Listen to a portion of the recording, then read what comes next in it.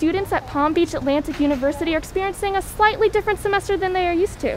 While being able to attend classes in person, they still have to maintain social distance orders and wear facial coverings at all times.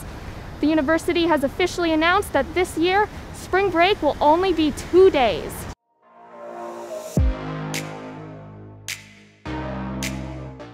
Whether it's taking a road trip, going to the beach, browsing the shops, or catching a movie with friends, spring break is something many college students look forward to. However, due to COVID-19, PBA has all but halted these plans, impacting many students personally. One of those students is sophomore Tara Zakis, who had plans to lead a mission trip abroad this semester, but sadly, the trip had to be canceled. I was actually really disappointed because I was supposed to lead a missions trip on spring break to Bahamas and it was canceled because we don't have a spring break. PBA lacrosse player Alex Aiken found out that he won't be able to travel with his team for games this year. But despite this, he looks forward to what he can do here in West Palm Beach in the time being. So usually I'm with my teammates and we'll go up north. So whether it's Tennessee, North Carolina, somewhere in that region, go somewhere that's a little bit cooler.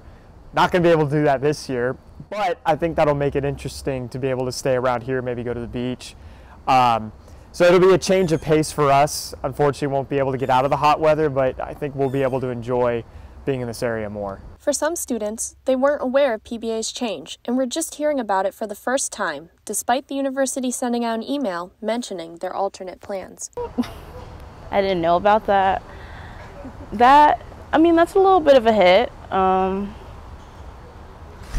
I don't know how I feel about that yet. This news comes hardest for those who are from out of state and had planned to go home to visit family, such as freshman Mitchell Gray. I was thinking I was going to go back. I am from Pennsylvania, so I think I was going to go back home. And it's definitely pretty